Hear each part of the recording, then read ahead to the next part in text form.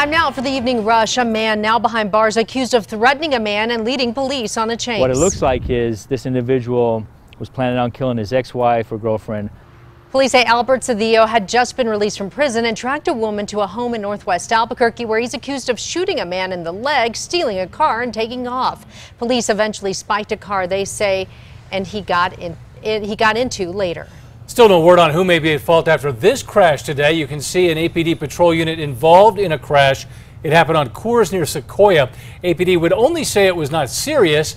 You can see that APD cruiser was damaged with the front bumper ripped off the car. We'll give you more information as we get it.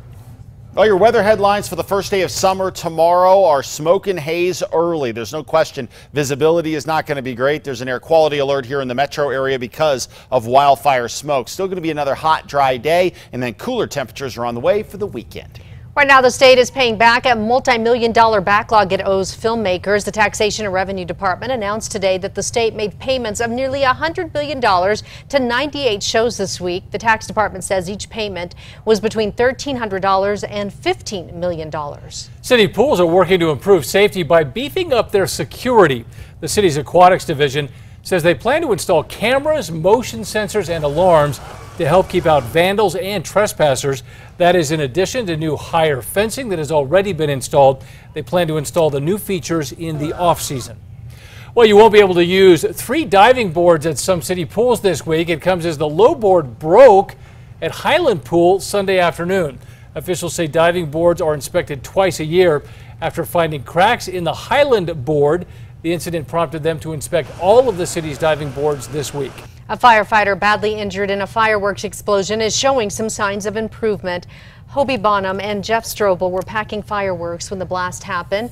Strobel's family says his lungs are improving. His family says yesterday he was responsive. Bonham's family says he is being moved to a rehabilitation center. Federal authorities are asking you for information leading to the arrest of 41-year-old Christine McDonald, who's accused of hiding illegal immigrants. Authorities found a stash house used for human trafficking last week in Chavez County. Inside, they found 7 teenagers from Guatemala. The sheriff's office says a federal warrant has now been issued for McDonald's arrest. City of Durango says it will bring an idea to better defend homes to the city council this summer. They're asking residents to replace trees like pine and juniper with other trees like oak and elm. It comes after more than 54,000 acres burned in last year's 416 fire in Durango. You can now buy fireworks across the state. A reminder, though, Albuquerque Fire Rescue says if fireworks are purchased in the city limits, they should be legal. They say anything that goes higher than 6 feet in the air is illegal, and you are not allowed to set off fireworks in the bosque or open space areas. New technology at Kirtland Air Force Base could soon help take down drones. Engineers developed the microwave technology to address the growing threat of drones near military operations. They say it's more efficient than trying to shoot down a drone and has a much farther range. Right now, Thor is just a prototype, which still needs review from the Department of Defense. People near Ruidoso are talking about protecting wild horses again. This comes after a horse was killed Tuesday afternoon on Highway 48 in Alto. Lincoln County Sheriff Robert Shepard says the horse darted out in front of a driver. That driver was not injured, and the sheriff says she was not speeding and had her eyes on the road. A fire on tough terrain continues to burn in the Lincoln National Forest. That fire torching 360 acres so far. It burned a vehicle and a structure almost immediately. Investigators haven't said how it started. No word on containment. Speaking of other fires, the Woodbury fire in Arizona is going to cause issues here in the Albuquerque area tomorrow. So the threat index is up to a 5, mainly because of wildfire smoke and air quality. In addition, we're going to have hot temperatures on the way, and it will be occasionally breezy to windy. Well, you can still get your kids involved in swim lessons after the world's largest happened today. Today, thousands of pools around the world are participating in this annual event. Instructors and officials in Albuquerque are raising awareness in an effort to prevent drownings, the leading cause of accidental deaths in children.